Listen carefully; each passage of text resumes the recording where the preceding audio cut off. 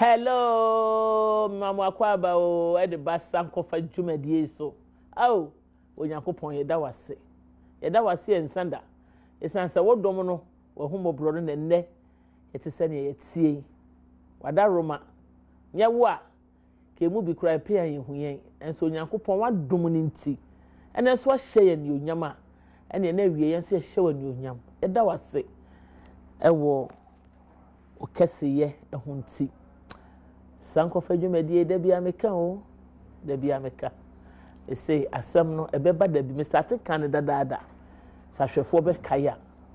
da na start kan ye na ma start kan nyina na ye bobro ko na ye bobro bei ye nyina ye de ani ehu ne ekọ na da bia meka say edan wo ho ya ewo asonti no wo ya de bia na wadwe ne ho o me hwe na nagimadua na nagimadua ennim na dabri jona wabɔ no efare bai woni musa wontimi nya den enwo wasase so da enso ne nyina achi no otwa no ho na ode sobo na heden ebɔ na yire no mu no enu nti no ibisa se wiase ya woni pa bi a etesa ade a ene na ese yetena ase ne hwehwe yie e wasase so abrewati ya boni ni boni mu boni pa ena abrewati ya wadi hwese ohene epa henie munim de wase na mo pa henie ama na nagimadue enti no hwe boni amodi ene mudi ye no adi ko ya mudi baaye sebe o man be to na nanom kra na nanom akoto na nanom se do ko enso ene mo se nei mo nyina mo yi motugum mo yi mo ho adi gum ne nyina kire ya desuade sa oni obi ya ade a eye abomode na dwuade na nipa ne ye no ho yie eye boni kra na mo kodi a na wadwe ne ho senti boni a mi kodi anye ye bia do otena kunsu bi ba me ne nipa na adamfo na wonua na me ne kodi boni na ede ne besi ewiase ehu ewiase nye hu a anke ye da ye nto ye pomo enyoma akoso wo Sankofa mu eneden ama me wura ho me sunsuma boto enti no hu se ma ye din ananso se ene no ye se de hu me yi a na enye hwe ya reho na aka me esansa na nagimadua ne abrewatia ono ma bobra nkasa na Bible ka ose boni bi a wudi na yeden edi wanim oye wunua boni a edi wanim dog me kasa me wie amen ene de chese me ho adwiri me me pa cho ho tesen Nyankopon adom me ho ye pa amen ampa cho mase mafia ne ho ye me pa cho ne ho ye pa ye da Yesu ase amen aboafo bi tan echi so de me bo mo ho achiri yo mafia me bedi ani mafia once me bo yiri ni aba wanu mafia ba bia obi a me mo ha ba dwumadi so me chia mase ye sisi akuejan one na busia nyina ne wura ye ajaba kofodu asokore me chia dofo nyina makia on se dwumadi ahya se no maka asem bi ato ho menim se wo mo adi akire na bekai me kan se ebo entimi ntensu ani ya bi enti enu bi na eba na eden ya wo de bo to nsu ani a entimi ntani ebe kwase na mpanimfo se obedi bone no watena nwura mu die di papa na tena fie na wiase kukuru nso ntimi nka bom da asemo kukuru ntimi nka bom eti edan nso so waso na Nyankopon uye ade edi sie Nyankopon a enye yie efise nyame di ba ko di hunta huni wodi betimi di asie nipa na mu ntimi fansie Nyankopon bre no takro no wahunu onti wo ye frɛ no hunta hunu Nyankopon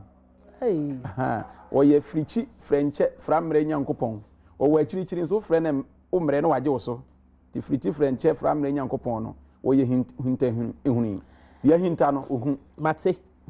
ene na ye befa kwanya so mefa so na mama ahwefo nyina akwaba sronkokura adofo amohwe Sankofa ye meka ne se ne yehu Sankofa mu ne bi ntu obia brabo eda ne mom so me da wase se wa ye krado waji wakonya na ye nyina ye hwe Sankofa mata de ye hyemi entuma no eye ya ye Ghana ha entuma na nipa opam share me so eye mansa clothing Mansa Clothing, the number is 0243281707 to bet me a friend na na twetwe nkomo ipa wo ye me nsa maame o maame makeup nso body breaks e Waterma community 10 wo Kenke junction opposite and he wants to telephone number here 0267 720 486 wait me no wo no atwetwe nkomo na why your facials no massages ne wo nails no bibia de amawasiesi why fro fine as of maame fo no monko na monye mo discount mo siesi mo fine Franco Trading Enterprise and so tying a cheaper was a phone papa fee Amanak real estate and so see a dino amount sass name mum a dino send your wusu now so hon diano or the qua one mamma die sono abemu sans sooner Anna Rice and so a buseni na emo a womudi ama ubia yasi a dro Lawson Herbal mission so I will at the ma will be a honum to 2 or to dre usisi Uni pedua na kwa bi e ha no wo de num Lawson Herbal mixture yi bi na mom ohun sisi ho so wi a na watua in kind oba spaghetti abrempon aduane a yedi ne preko pe Diamond beauty soap enso so e ahofade na odi dware a ete honam nani ama ho ye fefefe akona onam na afrefre dom enti pe Diamond beauty soap e fe dware se nem de bi dware ne nyame adom me honam yani ayefefefe doc mami ya mehwe ye mpanimfo nkantete no ye mpanimfo ye nananom nkansoa bia na wonom ne nam bia bosomoso na wo ye nyoma bia mfata bi okura obitimi kɔ baabi wo se efiri me ma ye moade de kwa kosi ye kan se busia awonto atoaso efi ha de pesika na mom ye mpema no akoka bibi tra gu ho na on de wawu ko na enye sunsanso wo haw ni atete na de abetum so hwe na najima papa de oyeye wapu oyiri enu akuma na danyin se no akunu tababa wani wu no na obodu ato ho sa wadi awo de woni wasefo mo hu bida ebiri nana ajimadua wo haw na emu enti ye mpanimfo na kanso apo no bitimi breja yen sunsanso wo haw sunsanso ana ayete sa chiro naka o se yagya no maye bone na oni ho na yen chirima na yeso omamumu yeso asotwen intite ne wo kan na ye ne kuretrodo se abusunya bi wo ho a enome da won so onye bone o nti won se okobusa Yesu Kristo se eye maami na ye bone ana ne papa na o se da bi wono amu no onye bone na gya nso enye bone so hu na se de be ye nyame ne onyambe da di na we nya no bi ne ye kan we de bone se nipa na ho yesi tekyeramakam ehu sen yiwan kam ano we etwa chance na ye na sede Nyankopɔn nim se ya no we yetimi de dome ne yetimi de hira no wo se mun hira na mamo nnome yeti bribia na ese nka nipa nimu anka ese ya ade a mama yakua be ka kire Dr. Boa ma se doctor nyame hira wo na wo ka se nyame hira me ye adwuma na wo ka se wo be bre wo wi ase na wo ni ye da wo da ebe ye adwuma wo se maame no ni ye o mu no ka se wo awo ade awo besi nne na esan so wo no so nimu nti obekoso edi bone kopem se wo de be kata bone ba akono so empo nko be abontin be kan ne bone a nka ma ofiri bone mu ne mo esan se opese o kata bone so na bone sie nti no obekoso edi bone a se opese o di bone sie a ebe ye bone abone fosam ne awudi sem etoato aso ebe toato aso saa se ne etoato aso yi enu nti eye senka bone ba akon wo ye no o pa bontin na obepa chewo no jai bone fo sem ne ye nanka onya na hoto ne na som wiese ne se obeka se obekura so na so de besie ni sie na wodi sie no ene nipa kunkum a ene muguase ne na misusu mpo so se akunkum no entwai odi opa fasan ho ne hwe na wontimi nkum nipa nyina kosi se wonko abenya ni munyam eye de ya wani muguase no ehye ewo wanim ya mehwa briwetia mo ede na aka briwetia fe de boni omadi ni nyina no wo yi pie baako yi oyipie ana se wo ye obi a oye won na oni omo ya de na wo betrayer oye betrayer ana so se ono a na bibi na esinti no wo yi nsem mame akuya metai ka se fom ye hia obi nka nkyere kotre se won fosoro emre na aso se afen ma wate be na se afen mate ase ebre na so fom ye hia ho hyehye won obi nka nkyere kotre se won fosoro ebre wati won a ye di o mawu ni won a ye di bone to o so se won abrabo ni nyina no o kura sunsum na sasa no na edi o nya na e wo na ti kwase koka nokure na na emre aso se abre wati a o kan nokure wie no wagi na wie wu na minim se wagi na wie wu na se ya de hwe ni trim minim se o hwe ho no a ene ho de man hwe o kan nokure na mi hu se na de poma bi hwe ni trim eti ebia ho no ye besa hwe ho bio na wonim ajimadua wadi bone na wawie ye enye fe ajimadua obra na na emu no obi a wote asase so na wodi wo nua bone ade e fita o si tuntum eye tuntum o si fita na mo kani paguma ni guase e mo bi adwuma timi hwere no obi agwade timi afri ni sa obi de hye afri ni sa to wo ye ni hwe ni yo na ho akatua no enche biada usabeka wo de mahu se hwe mansa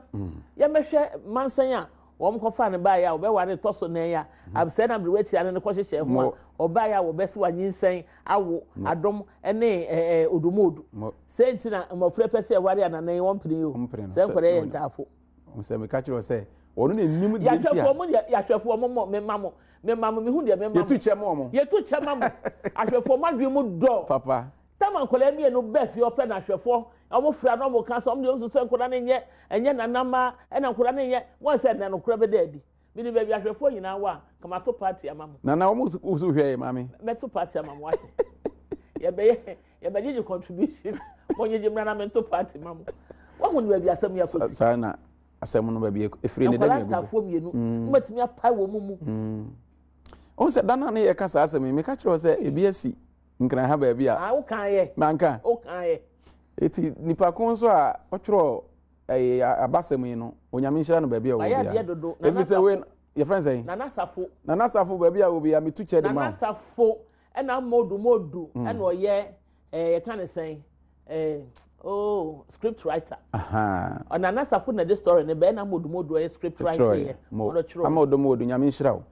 na media me hwa ade ni nyina no na ba de kofa ba ye nso nyina agina nana jimadua a wo ekunso hene eye maame masiasie do hene masiasie do ni kunu one ni mienu nom de kunso hene ba bia wo bia mechia minim kunso ni mankranso nti no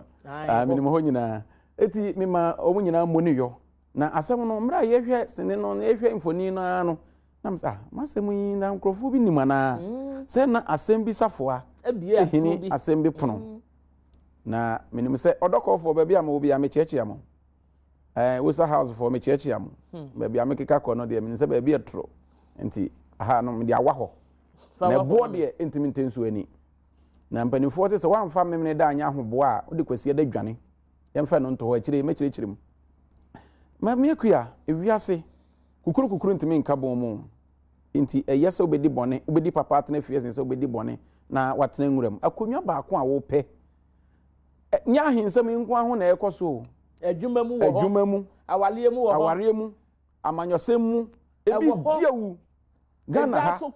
MPP NDC akakakra bi ne yebeye MPP NDC ebinim di bone ebinim twi atuo de hye land gas for ne body gas for nsem na se wo nyankopon a yede na akofa nipa se omo ho ban ebinim pamoja ebe ka mojagu na wo ko pri nipa se nipa tumi o meto abama wo na se o me ne yesi da esi wo hene no da no ne yehye ne dom abe ohene bia so ye ti sa abe ne papa na ode ye ne dom na wo ka mojagu yi na utiri wen unyansa wen ne nipa bi yesi se ususu bone ma bone no ware se ne tenten a na ne nyansa ye ketewa bi nti obi a odi bone bia ne nyansa kete efi se nipa na ebe som wo na wo kum nipa ba odi bone na e ho ne de na dwen kire se nyansa kiskiti o kire se de o hwehwe ne no an wo hwehwe nti kwan bi ofa so obenya sa de no sa kwan no fa so se ye papa wo se ye bone o ba me de mi tufo awie so obetie o ma me mofutu a twa ho firi bone mo wate ye nyina ya bone ye fo but bone bi wo ho na wudi a na esan je bisa wasem ye mehwe ene wiase emranti aba yeto ehu ajeje mu ne ani age ne enom saha ne efa ne chese obi ani timi gia ma ne wie firi no ama obi timi de ado to nsam ma ne nom ewu efra asase so amekuya se de nana dwumadi ade ye ne uncle mo mame akuya on say a masana ka sa asemi wa ha say nipa ye se fita ye de sere kire ye yonkun moja wase so obeka ya me kai pa nipa wo sere kire obia no kai say on say nyankopon abode obo ye nyina no ye say positive and negative papa bone inhira enome ti nipa no mra o sere kire wo nyina nkyere say wontimi nya obone enti emra wo dwene papa no na wo dwene bone fi say mpanimfo say wo susu agogyina bodambo no ne nkansa ye kwan mu ma nti obi a wodwene papa nko an onwene bone no oni adwene ena obi a wodwene bone nko an so no onwene papa no so ono so nwene nti wodwene papa kakra na wadwene bone kakra nti ahweye ahodaso ne bema anokure me se aboa bi ye frɛ no wɔsebɔ wɔte nwuram enso wɔtwe so te nwuram ho akwaye no mu a enso wɔtwe hwɛ no ho so yi a wotimi nyini am yade ne wedie ayire twene de ameka kosi ya ne se ahweye ho hia ahweye ho hwɛ wadi yie hwɛ wonom yie hwɛ okasa yie hwɛ wanam otuo yie obri bia da hwɛ wahintasɛm yie na nipa bia woni ahintasɛm no ɛya na oni daakye enu ana me ne mrantie kwame obo ade ka o radio so se ɛya asase so menti nipa ni bia se esan se o asase na pese obo ho mode obo ho ban gbawurade mpaye na wusuma na ode ti asase so no obo ho mode se be yesu ban a eso urade ni na eso nipa ni a eya nkwanhie bi wo ho a etimi yi ufiri ento kra ento ene to so a nyame nti ufiri mu be yi afiri mu but nipa ni bi edi enua bone anwe ho enam basa ensanom basa oh yo odi eya kan wontie sa akọ no nsan bi na ensane de yade abrewo a wa hwehwe Helios Care Center fo akira kwan esa so wo de wo de kanea ni si wo so a ba bia nsane de yare na ma wo ni padua mu no nyame adom ebehwete nti gya nsane no me kana unti a hwehwe Helios fo akira kwan na wontimi emwa wo sanso na Second Kings Real Estate wo de wo so de beto asase no na uni ska kra de eto eho akande a wo be frifiri wo enuoma de si adan bi wo tietia kakra na yɛkɔ ɛyɛ bush canteen so ebe bo wa pesie pa de kako ɛna na obi si keko ɔde keko atwimu wo wi a wɔde nkate atwimu na ɔde ema etire atwimu na wɔhwie nkwani ɛde aguso ɛde apem asonson pa aka ho kontomira bom ananya adoade bush canteen aduane bia de ne ho a wonim yɛ wɔyɛ fie aduane san yɛ ahohoduane ɛnu ti no ɛyɛ abɛn kwan ebunabunu nkate kwan akokɔ kwan river fish kwan pafuramu nam pa kwan oh sister aduanya me hira wo ne adwumayefo ɛwɔ bush canteen wɔ ba ko hyiahyi na wɔ ba ko nso wɔ East Legon ɛna afei ɛyɛ Second Kings Real Estate nso ane wɔ maka Second Kings wɔ mo pɛ double wɔ ho an Kingdom Herbal Center for also the Kingdom Tremendous abedwama so ɛna wɔsan so ɛde Kingdom Ginseng Power Capsules ɛna Kingdom Garlic Mixture ɛde aba ukodwama so be bi etonura obenya bi ato na siesie onipadua no so ɛde amount New East Chinese Hospital ɛwɔ East Legon wɔn so bɛboa wo na wasawo yade de acupuncture ahye sisi hunamdua no emiamia pressure points no na twemodi afiri bia bi ni ama bi etimi aba ho te kombomodi ada na hwehwe wɔn kyira kwan Global Excellence College enso bɛboa wo ama wo ba no ama ne tete ya onyi daache na wɔyɛ adwuma wɔn mmɔkoro no ɛwɔ adwuma mu yɛ bɔne asato ne tirimu sɛ professionalism no ɛno na ehia to kɔ adwuma bi mu a nkɔyɛ kududu na nkɔyɛ ketase hye proyɛ nkɔwie adwuma ne sika enti no pɛsɛ daache yɛ Ghana yɛ yie dia fa wo ba ɛkɔ ɛyɛ Global Excellence College V-Mark Herbal Remedy for Stretch Marks enso bɛboa wa yi honam na papa ne nyina da ɛde afiri hɔ ama Bellox facial wipes nso ɛbɛboa wa siesie w'anim no honam dua ne nyinaa abɔfra kora na ade siesie no ho a ɛboa ɛma abɔfra no ne honam dua no ɛyɛ fɛfɛɛfɛ doc amen masama ba mo enti no ama odumodu mo wɔne adom sɛ wɔnum yɛ ntaafo mo na ɔmo ni musare nti na ɔmo kɔfa abeeku wonsa asase no na adom yare mo ɛno so mahwɛfo adɔfo mitu kyɛma mo obi kan yɛ adom yare me kan so gisa kola no ɔmo de ne kɔ adurowura bi ɔse gisa kola no bɛn ne papa ansa na ne ho atɔ no na me bɔ ade bi so a me ka sɛ yɛfrɛ bibi ɛntɔn ɛgya sunsum a ɔde bɔ ne ma ho ban akamfo frɛ no ɛntɔn na abɔfra no hia saa de no exactly ɛno ne kyerɛ sɛ saa pɛpɛɛpɛ ɛno nti no ɔmbɔ mmɔden akɔ hiri abeeku ɛde ne firi baabi ɔte na ɔmo bɛtena ahemfie hɔ sɛnea ne sunsun no ɛbɛwa ha ɛbɛhata ne ba no so ɔma yadeɛ no agya yie nti obi yɛ papa a ɛyɛ no nso hwɛ ne yie ɛnyɛ papa nyinaa ɛna efiri yɛ mo papa ne bi wɔ hɔ anadwembɔ ne ta yɛ kyire wɔyɛ papa de agye ho biribi ɛno nso wɔ hɔ nti yɛhwɛ biribi yie na yɛka ne nyinaa fua na yɛba ɛyɛ abeeku ɛbɛtena ɛyɛ ahemfie hɔ no abɔfra bɛrima ɛyɛ adom ehwie anyɛ no nso ɛnura nansane na die ya yɛyi abeeku pɛɛ hwie osusu sɛsi a abɔfra n'enyi no bibi betumi asi abɔfra n'abrabɔ sɛsi a wanyina wie no deɛ bibi ntumi nsi bio sɛ kane no a no ohia agya sunsum no watra hɔ waduru ne mpanyin mfie so nti akanfoɔ sɛ wapanyine ho wapa enyine ho nti wo mu huni sɛ abɔfra no anya n'agya sunsum a bɔ ne ho ban a obɛfiri ate asefo asase so ɛno nti na ɔmo so hunu yɛn mu di so ma ɔkɔfa papa saa deɛ no Nyankopɔn ɛna ma ɛde ma nipa ɛyɛ nyame nsɛ so sunsum a wɔde hwɛɛ no wɔde afa mɛma so eti wobɛhu sɛ ne ba no bɛma no tu kwan anaasɛ wɔni hɔ a na yare na ba na kyerɛ sɛ ohia n'agya ɛno nti wokɔwia obi ba ketewa sɛ wo sɛ wokɔ akɔyɛn no anaa wokɔtete no a wobɛtumi afiri wo nsa ɛno so aba ɛno bɛtena obi ba yera ne ade obi ba na yɛ deɛ ya ɛboɔ hɔ yi ntimi ntensu ani ɛna ɛyɛ deɛ ya nso a akokɔ fitaa wɔne aborɔma nsɛ da ɛdan a ɛbɛpie so ho ɛno nti mɛsrɛ sɛ yɛ nuanom a sɛ yɛnyɛ yɛfunu anwoba na mpo yɛbɛbɔ mpaeɛ no obi wɔ ha abawoɔ no a yɛnwo no nyɛ ne nyinaa na haw ne firi ɔbaa na sɛ firi bɛrima obi wɔ afiri bi na apie sɛ yɛtumi dome wo sɛ awo ɛde awo ɛno no we nomi we no nyɛ nyame na de dome wo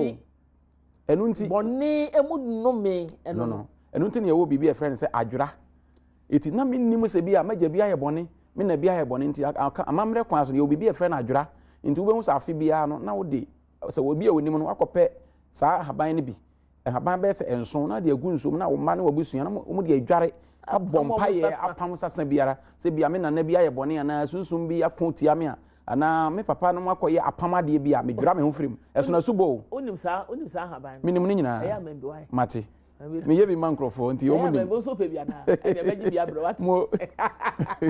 na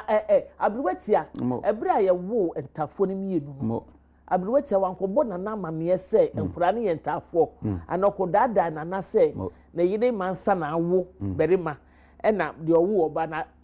aka baabi abrɛwatia yɛ nipa a ne ho yie papa bi ɔde ne nan ka gu a na ɔde ne nsɛm akyerɛ wayɛ ne ho anoma kokone ɔkɔ atifi kɔhunu nsuo na waba anafoɔ bebisa na ɔhu sɛ ɔka kyerɛ ababaawa ne sɛ wote sɛ obi nyim wɔ kurom ha sɛ yɛ abɛbɔ mamaneɛ na onim kwan a ɔbɛfa so a ɔbɛyɛ ama ɔno anya ba onya tee sɛ obi nyim pɛ na ɔhyɛ aseɛ ɔkɔfa midwife bi ne baayɛ sɛ sika no wɔde ma no kasadɛ na ɔka kyerɛ no sɛ ne ɛkɔ nyama no kora mo aku no because wɔte ase wɔn onim secret no sɛ nkura no yɛ ntaafo sɛ akanfo bu bebi sɛ adadoa bi akyiri de ohunu no ɛno nti na sɛ obi nim wase a anaasɛ wonim obi ase bebree a ɔmpɛ wasɛm da ɛno nti wɔkorɔmfo wi adeɛ na ohun sɛ wahu na otimi kum wonyɛ ne hwee so bisa wo na wahu no nti adadoa bi akyiri ne ohun no nti wonim obi ase bebree nso ahohu so wahu eti abrɛwatia yɛ obi a ne ho ohu papa obi a ɔkɔ ha na ɔsan aba ha anoma kokone ebi so wɔ baabi a yɛ tete yɛkɔtam a yɛwɔ afie mu nsafo ahodoɔ mu baabi a ebi wɔ hɔ ɛno ɔmo na tie ɔde ne nsa kagu a na ɔde ne nan kagu na ɔde ne nsɛm aba abɛkyerɛ bada sɔre deɛ bɛyɛ serious ehu sɛ obi bɛtumi akɔ pastor hɔ na wakɔ ka asɛm bi ato so ya ekura na asɛm ne nim maame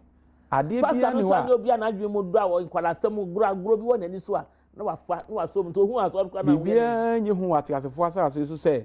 obi kura nyame asɛm na ɔde di bɔne ehu sin tuo mfi sɛ wɔde twerɛ kronkron ba ofie a wobɛbio prama no na wafa ne sɛ wɔde nyame nipa na bɛyi nso na bɔne paa ɛna wahyɛ ne ma na wɔba bɛdie menim sɛ yɛkyea amrɔba notorious amrɔba bi mpata a na ɔyɛ asɔre elder menim sɛ saa bere ɔdam wɔ nsanwa mu wɔ sɛ hefa ɔdam na saa nipa a ɔyɛ elder na wɔbɔ korɔ no ɔyɛ korɔ no etuo da so yi wobɛyɛ dɛn nti wonim sɛ wɔn deɛ obɛgyina so anyina no wese na ne nyinaa mu no nyame ama yɛhunu sɛ yɛma yɛ ne ntete sɛ wɔ mpo wɔ sɛ wɔ yere a ɔda akokɔ mu mpo ho no wɛn wano eti mɛsrɛ ahwɛfo a yɛhwɛ Sankofa sɛ ya me yɛnka yɛn nsɛm bebree on sa bre wetia ne bepe nyinsan no bi di akọ no wose wonya hu se obi nyim pe be ka kire me se wonyim no ankọbọ na mane obede hunu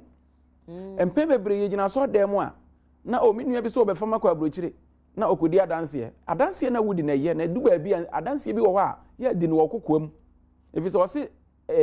benkum ya ade ma ni fa hunu se papa we na be che wade o maame we na che misika twena me na afare ma na fa wakọ na me mefa a wo nkọ ya wano na ato na beka okodi adanse enu nti wudi maame fancy ha mo nana dog me ya aduma china e beto aso